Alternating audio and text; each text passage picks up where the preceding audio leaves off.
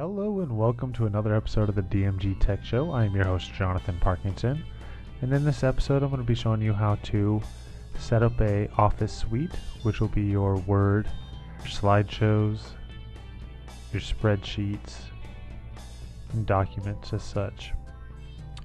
Now I will be doing this through the Software Center, so go into your menu, System, Ubuntu Software Center.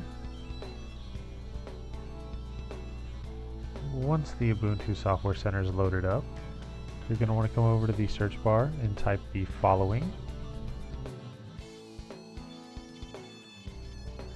Once you have typed in LibreOffice, you're going to want to scroll to the LibreOffice as a single name. So I'm going to click More Info, and as you can see, it's going to install these packages. And so we'll just go ahead and click Install. We're then going to need to type our password.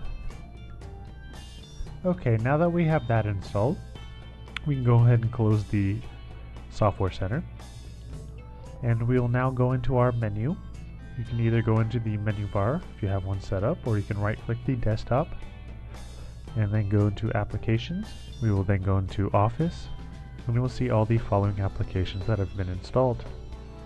You now have the complete version of the LibreOffice, which again is open source, so it's free to use for anybody. Again, thanks for watching. I'm your host, Jonathan Parkinson.